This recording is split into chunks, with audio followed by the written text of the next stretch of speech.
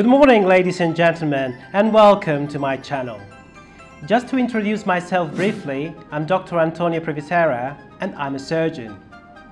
I'm originally Italian, but trained in London, United Kingdom and the United States of America. I've been in the surgery field for over 20 years and have a particular interest in colorectal and anal surgery, weight loss surgery, abdominal wall hernias and many other surgical procedures. I'm a Fellow of the Royal College of Surgeons of England and the Fellow of the American Society of Colorectal Surgery and have many other international affiliations and memberships. I will be posting many videos in the coming weeks and months with the aim of explaining some common surgical conditions and their current treatment.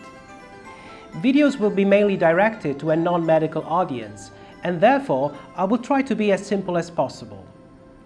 As I'm currently working in the Gulf area, I've chosen to use Arabic subtitles that will help me reach as many of you as possible. The first topic I will be discussing is anal fistula. Around the back passage there are some glands between the muscles that control the continence, and these may get infected and create a tract, an abnormal communication between the skin and the inside of the back passage.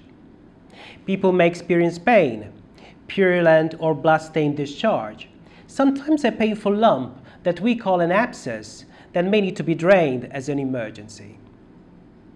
Fistulae may involve the muscle to a different degree and may have branches making them complex and more difficult to treat.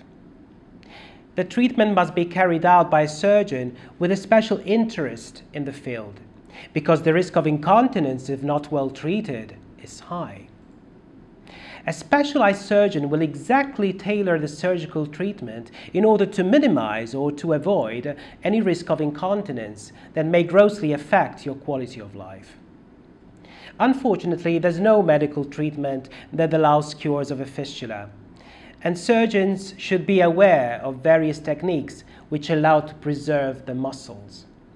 Sometimes placing a thread in the tract that we call a seton helps us control the possibility of infection and represents a bridge to other procedures. New techniques that we commonly perform include using a special camera to clean and burn the inside of the fistula, a technique that we call VAFT, or we can also use a laser probe. We can also ligate the fistula between the muscles to make it heal.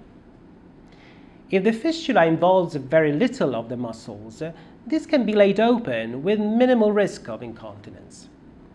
Make sure that if you or a member of your family has an anal fistula, is seen by an expert surgeon who is experienced in the newest techniques and has extensive current knowledge of the topic. If you have any questions, please don't hesitate to contact me using the email below. For now, goodbye. Hope the video has been useful, and as we say in Italy, arrivederci. See you soon and have an amazing day. Ciao.